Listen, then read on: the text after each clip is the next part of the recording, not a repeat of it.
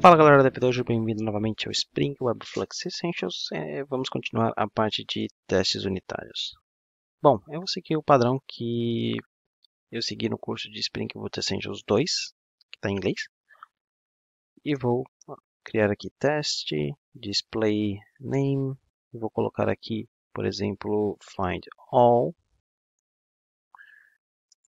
returns a flux of enemy.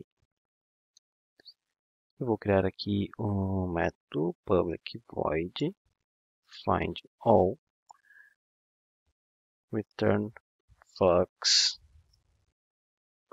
of enemy when successful. Bom, agora a gente só precisa utilizar o step verifier, que nem você viu no curso de Project Reactor Essentials.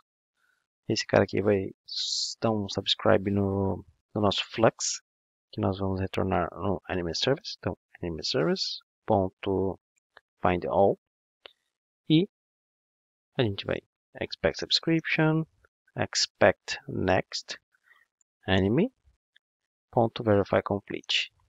Legal, mas como é que a gente vai retornar esse cara? Bom, a gente precisa agora utilizar aqui o before each public void setup. E eu quero o seguinte: quando você executar esse find all, ele vai executar o enemy repository.find all. Então, quando executar esse find all aqui, eu quero mocar e quero retornar um enemy. Então, vindo aqui, vamos criar bdd mockito.when, ou seja, when enemy repository.find all, then return flux.just, esse anime que nós criamos aqui em cima. Legal, vamos testar aqui, Ctrl Shift D.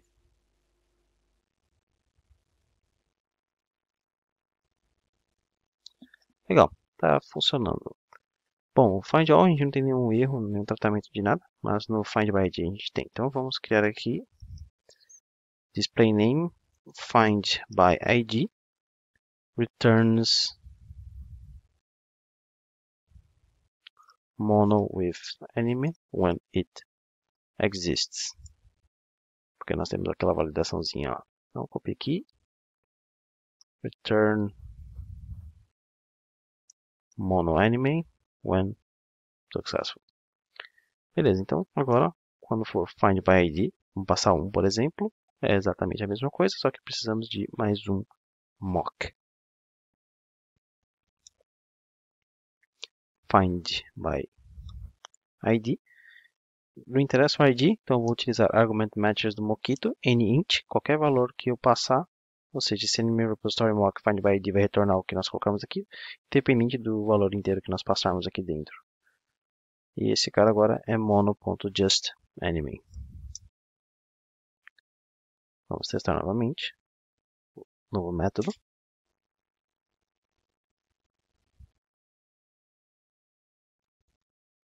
E é claro que agora tem o erro, né? Então vamos copiar de novo esse aqui. Find by id returns. Apaga aqui. Mono error when enemy does not exist.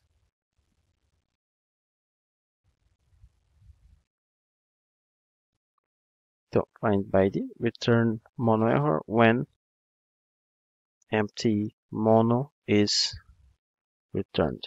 Se você não lembra, quando nós pegamos aqui o enemy repository find by id, nós temos o switch if empty, por isso que nós estamos colocando esse when empty mono is returned.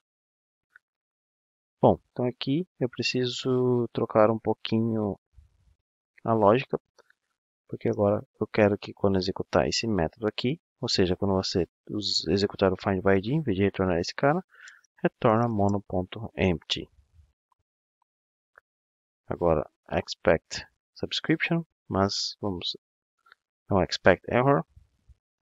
E o erro que nós estamos esperando é response status exception mount class, e aqui é só verify. Bom, vamos executar também.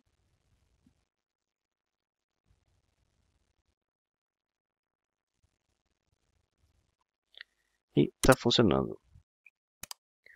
Bom, eu acho que isso é informação suficiente para um vídeo. Vamos continuar no próximo então. Vejo vocês lá. Até mais.